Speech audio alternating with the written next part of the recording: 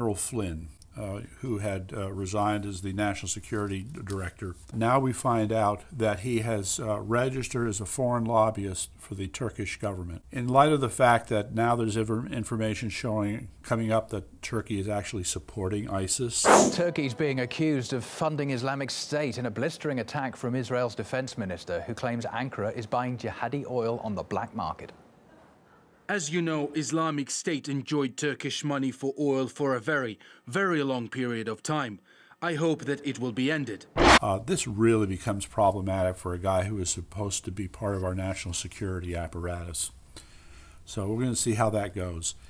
The more important point is that the issues that have surrounded General Flynn have led to these other discussions.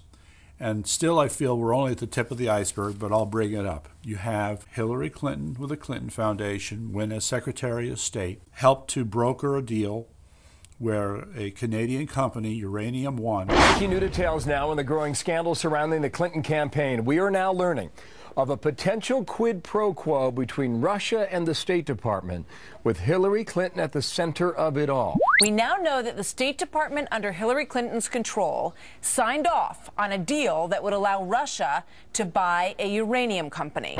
Behind all this, you had, as Hillary's trusted associates, a John Podesta and his brother Tony Podesta. So besides being Democrat operatives, they also ran their own consulting organization. Through this consulting organization, it's been shown that there was a Russian bank that had given them hundreds of thousands of dollars. Now, there's another allegation, I believe, involving over $30 million.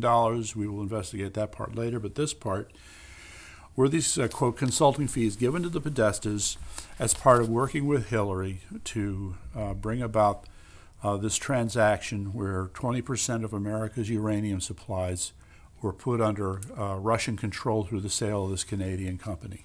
Okay, the Democrats did it.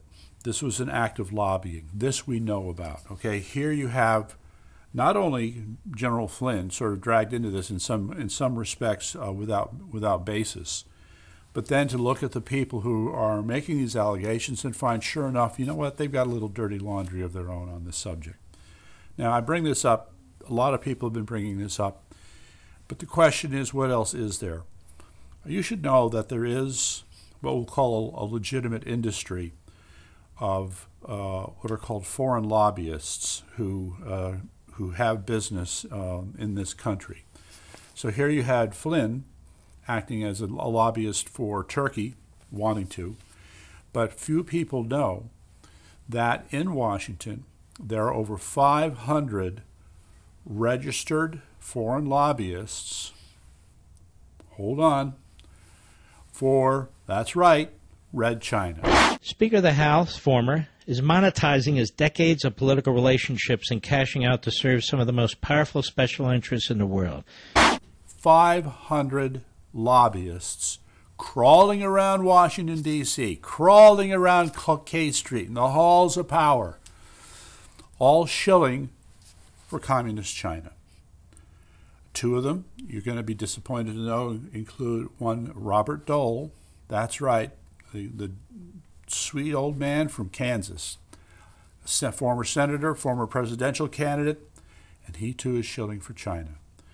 But also to balance things out, Madeleine Not-So-Albright, if you remember her as the Secretary of State under Clinton. She too now is a registered foreign lobbyist for China. So there's something here to be dug up, and we hope to find out more in the next few weeks. So at the very least, we just point out what's good for the goose is good for the gander when it comes to these kinds of allegations. And we're not going to tolerate this dishonesty.